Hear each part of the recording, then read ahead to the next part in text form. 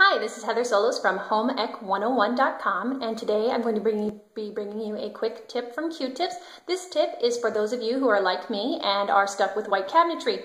Most of you will notice that after time you get a little bit of gunk built up in the corners. This is not an everyday kind of cleaning activity. This activity is for only, let's say, your mother-in-law is coming over to do the white glove inspection, or you're doing an open house to try to sell your house. Now, you want to understand that this does take off a little bit of paint. I want you to test this in an inconspicuous location like the backside of a door before you get started. Let's give it a try.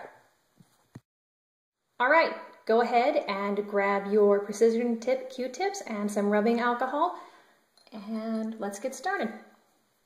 Just dip your Q-tip in the rubbing alcohol and come up to the corner. Dip it. Remember, this is taking off a tiny bit of paint.